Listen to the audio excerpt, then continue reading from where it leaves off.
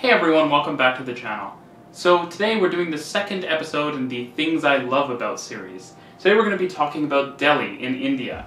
Now Delhi is a super interesting city and it's got a very impressive metro network.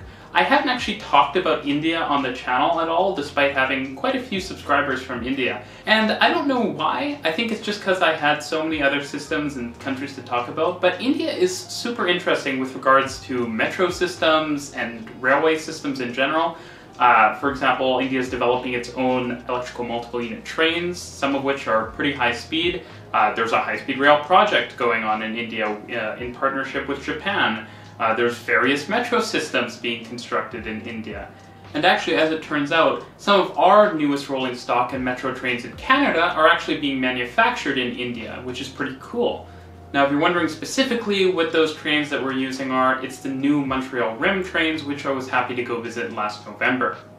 Anyways though, enough background, let's get into the video. If you're not already, consider supporting the channel on Patreon. We're restarting our Patreon Metro map system, where when you support us on Patreon, you get to put a station on the Metro map, and in addition to that, you also get early release videos. Of course, we understand if you can't support us on Patreon, but please do consider tossing us a follow on Instagram and Twitter, and liking and subscribing.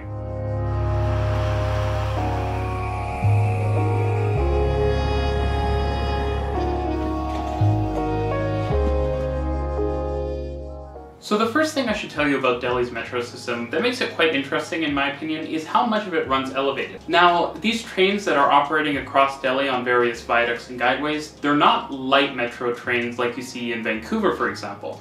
These are full metro trains, similar to what you'd see in Toronto, if not actually larger, and of course they use overhead power, which is pretty cool as well.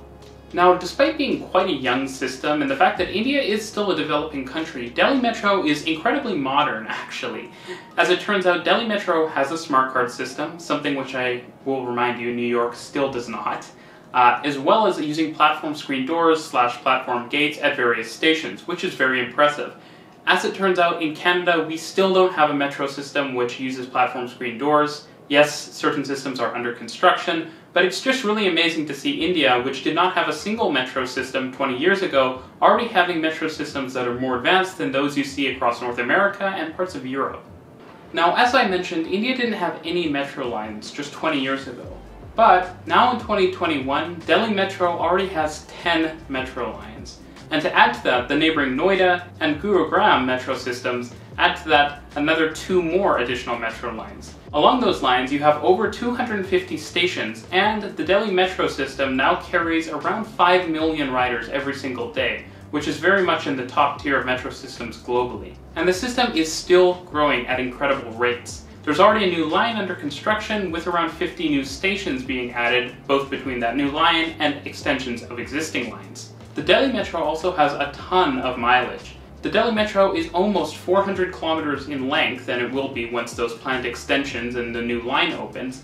And that's really impressive because when you look at systems like the Paris Metro or the Chicago L, which have been open for over 100 years each, neither has actually become that long. And it's not just Chicago and Paris. The Delhi Metro is also set to surpass the London Underground in length in the next few years, which I find pretty amazing given that London is known to be one of the greatest metro systems in the world. Another really interesting element of the Delhi Metro are these stations. The stations kind of act as community hubs, and they're not small, budget, or cheap. They're gigantic stations. As I mentioned before, many of them feature platform screen doors. The stations also include a lot of artwork, and one thing that I find very cool about the system, and something I'd like to see replicated in Canada, the US, Europe, and the rest of the world, is the environmentally friendly initiatives that have been incorporated into the stations, things like solar power and rainwater harvesting. Now, of course, public transit is already really an environmentally friendly choice to take.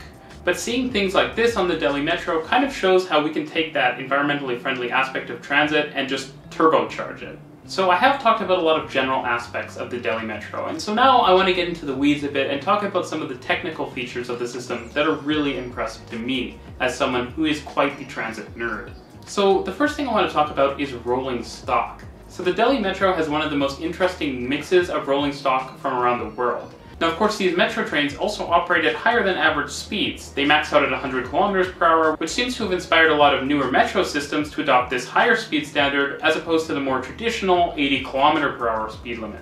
Now, as I mentioned, much of the Delhi Metro is elevated, which is part of why it's been able to expand so quickly. But the whole system is not elevated, and there's been innovations regarding tunnel boring techniques and underground construction, which Delhi has originated, that are quite interesting to me. In addition, something I found out about the system that was pretty interesting as a Vancouverite, who is quite proud of our extra-dosed bridge on the Canada line, is that Delhi Metro also features an extra-dosed bridge, though it travels over a number of railway tracks. If you're wondering, this might not help, but an extra-dosed bridge is kind of a hybrid of a cable-stayed and a box-girder bridge. That might not mean anything to you as well, though. Maybe the last technical feat, and probably the one that is the most unique about the Delhi Metro, is the electrification system it uses.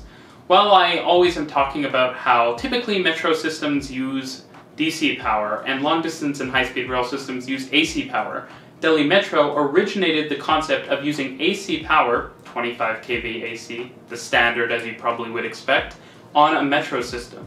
Why did they choose 25 kV AC, you might ask? Well, that's because Delhi Metro determined the train should be able to travel fast, carry heavy loads, and navigate steep grades. This is important because Delhi Metro estimates some of its rail rapid transit lines will need to carry as many as 60,000 people per direction per hour during peak times.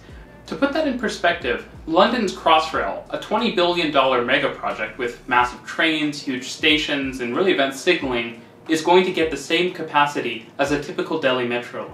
That's something that really shocked me to see, and it just goes to show how impressive the capacity of the Delhi Metro system is. Now, with all the expertise that's been built up constructing the Delhi Metro, the DMRC, or Delhi Metro Rail Corporation, has developed to both operate the system and construct new lines. Similar to some of the most impressive metro operators around the world, like RATP, who operates the Paris Metro, and MTR, which operates the system in Hong Kong, DMRC is not just working on the Delhi Metro, but they're exporting their knowledge and expertise to other systems across India, and more recently, to other countries. This is a level of skill and refinement you don't see in most metro systems, and the fact that the Delhi Metro has been so successful at constructing its system has been why it's been able to go and consult to other systems around the world. Anyways, I hope you guys enjoyed the second episode of Things I Love About. Delhi is super interesting, as is the whole of India, and I really do want to visit once COVID is over. Thanks for watching the video. I'll see you in the next one.